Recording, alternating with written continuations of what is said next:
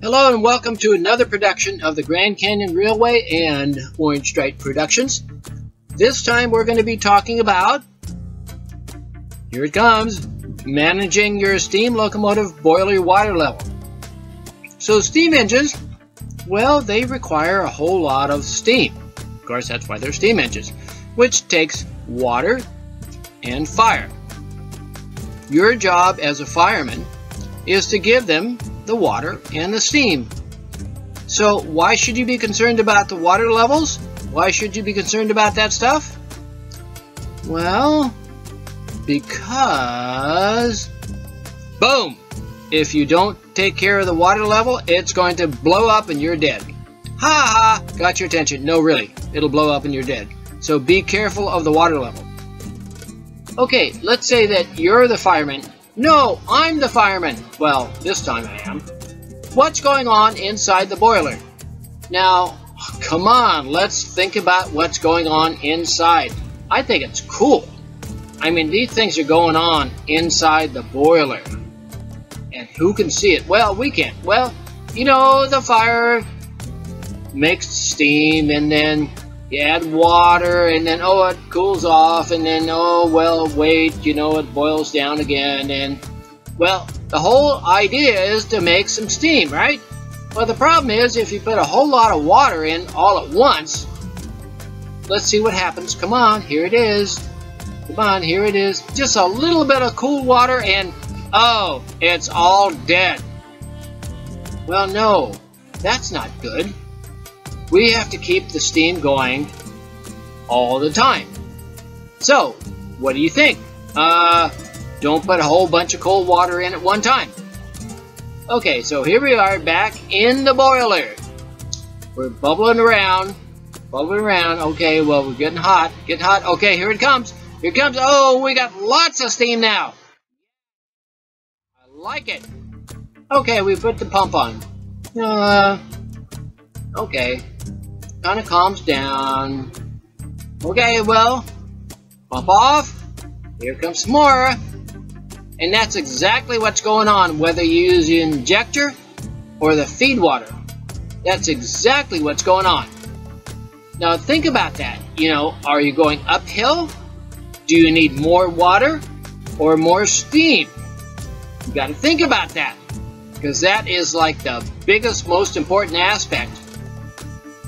Because if you're like out of water, who cares about steam? You're going to slow down, put some water in. Okay, let's try it again. Now, if you can put some warm water in, it starts right back bubbling right away. Cool. So, let's see. Injector, feed water, positive pump. Let's see. And if you can put a little bit of water in at a time, hey, doesn't even affect anything. So think ahead, putting your water in, and then you can be a great fireman. If you want to keep the grumpy old engineer happy, you're going to have to keep the boiler water up at the right level. I'm going to start out by talking about the injector here. And the two things that you have to understand with the injector is you have to have a water supply that you can adjust how fast it's going, and of course the steam. You have to be able to adjust how much steam you're using. For reference purposes, these are what the two injectors look like that we have on the Grand Canyon steam locomotives. They have steam in, and water out. They're a little different than the one that I'm going to be showing you in a minute, but they work exactly the same. These are just a little harder to show you how things work. But this is what they look like on our locomotives. The way this injector works, well, you have a water source and a boiler. The fire makes the water boil, and we're going to be using that steam to push water into the boiler, using the same pressure that's inside as what's outside. Interesting concept here. Same pressure both sides. The magic that makes an injector work are these Venturi valves that you see there at the bottom. And what's happening is that it forces the water at supersonic speeds. This water is going at an amazing speed, and it just pushes the water back towards the boiler. It's kind of like a question of a big truck. If you were to take a big truck and put it right up next to a telephone pole and then tried to push over the pole, it won't push it over. But even a very small car, if it's going fast enough, will knock over a telephone pole.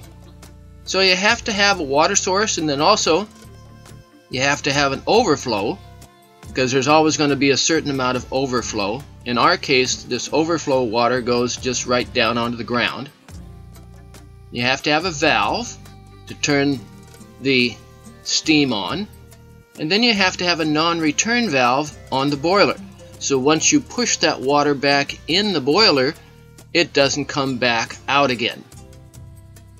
So it's a really simple, basic procedure, but truly magic to make it work. Okay, let's watch an injector work. Now you have lifting injectors and non-lifting injectors, but for this talk, it doesn't matter which one you have.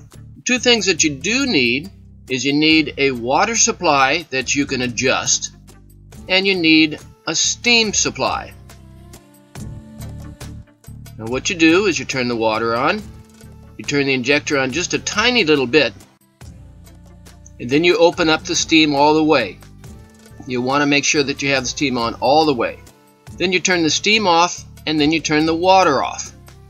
So let's see it again here. Water on, turn on a little bit, turn the steam on all the way, let it run just a little bit, and then you turn the steam off and then the water off. Keep in mind that you only want to bring the boiler pressure down about 5 psi. And here's one that didn't work. See all the steam that's coming out? Let's see that again. That distinctively is a situation where the injector did not pick up. You got to be able to tell the difference. And there's one that it did pick up and is working. Now let's listen to this. Here's a successful start.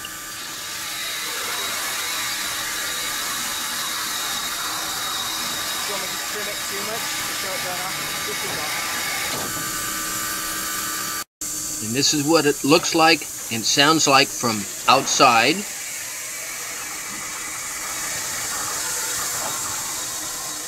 Notice that the steam stops. And here's an unsuccessful start. See how the steam's coming out?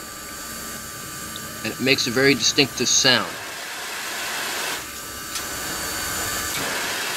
And here's what it looks like outside. And the steam never stops. Okay, that was a nice little introduction to the injector. But Grand Canyon locomotives, steam locomotives, have two different systems to put water into the boiler. The other one is the Worthington Locomotive Feedwater Heating Equipment. And this is like what we saw earlier in the program, where you can put the water in a little bit at a time and it's already preheated. Now it can be blah blah blah, a whole bunch of information, or let me just show you a picture. And here we go. This will give you a little bit of an idea. Of course, we're going to start off with the valve that says feed water. This is what gets everything moving. Just past this area is an oiler, puts oil in the steam that goes down to the control valve on the positive pressure pump. Each one of the locomotives have one. This is the one on the 29, it's on the side, and this is the one on the 4960, it's way up front. From there, the control valve sends steam up to the heater unit, which is just in front of the smokestack on both of the locomotives. Depending on whether the heater is full or not, the control valve sends steam down to the transfer pump and then is exhausted. And this is the one on the 29. We'll talk more about these pumps a little bit later. From that transfer pump, it goes back up to the heater unit up in the top of the locomotive. And that unit, of course, is the one that heats the water before it gets pumped in. And part of the heat for that water is coming in from the exhaust from the pistons. And I'm going to explain something else a little bit later. From that point, the hot water gets pulled down to the positive pressure pump, and from this point it's going to be pumped into the boiler. Now keep in mind that the feed water here, you can dial it down to go as slow or as fast as you want. As what you saw in the pictures there, the first step is taking the water from the tender and moving it onto the locomotive. These are centrifugal pumps, which means they don't have a lot of pressure behind them. What you do want to be very careful of is make sure that they are going around. You have the steam which is driving one side, which is driving the pump and moving the water around. There's a shaft in there that you have to make sure is turning. There's not much power behind these pumps, so you have to make sure they're working. The first way that you can tell if they're working is, well, you can be standing outside watching, seeing if it's going around. When you're in the cab, there's this gauge, and you can think of it as an on or off gauge. It'll either go up or go down. It tells you that it's working. Let's look at the Grand Canyon locomotives. Of course, we start at the valve. The valve turns on the steam, runs up forward, goes to the control valve on the positive pressure pump, which at that time goes up and tells the heater at the top to start working, and it has a float valve on it. The float valve determines whether or not it's going to turn on that low pressure pump to fill it up. It doesn't run all the time, it only runs when it needs to. Now you might be wondering what that peg steam is. Well, that's steam that's going to be mixed in with the hot water to make it even hotter. I never knew what it was until I put this together. Well, once the water leaves the heater at the top, it goes through the smoke box, which is way up forward, just below the smokestack. At this time, the steam from the peg is mixed in with it, and it gets really, really, really hot. Not only from the steam, but also from the exhaust gases. And then from there, it gets pumped directly into the boiler. So that's where the water comes and goes. It's a wonderful machine. Works great, and you can dribble water in, or you can pump in a lot of water all at once. But there's a little bit more to know about this system. So how can you use the feed water heater to your best advantage? It can be your best friend and really help you a lot out there. When you come on the locomotive, if the dynamo is not turned on, this is what it looks like. This is one of the only things on the locomotive that requires electricity to function. And as you can see, it says feed water temp. The two different steam locomotives have this gauge in different locations. As you move from one locomotive to the other, start getting in the habit of seeing exactly where it is, and it is the only one that lights up, so it makes it relatively easy to keep track of.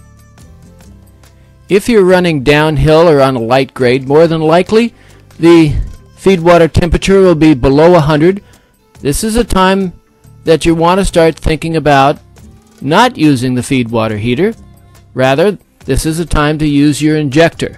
The injector puts a lot of steam in there, which does heat the water up some, and of course we don't want to be putting cold water into the boiler. During times you're on a heavy grade, going uphill, working hard, you'll find that your feed water temperature will be sometimes well above 100. This is a time you want to start using that feed water heater. This is a time that there's a lot of heat going on, not only out of the stack, but in the smoke box itself. So it'll be heating up this water going into the boiler really nicely. If it's up around, like right now, 156, man, you can be running that feed water heater fast. While you're using the feed water heater, remember that you can dial it up and dial it down. Sometimes you only need a small amount of water going in, sometimes you need a lot. It just depends on how hard you're working. And of course, steam engines, they use a lot of water all the time, so you're going to be, one of your primary jobs is putting water into the boiler. Do you need to remember where all the tubes go and how everything's hooked up? No. What's important is how to get the water in the boiler and keep that level up to where you want it to be. And once you get comfortable with that, you'll be a great fireman. Have fun!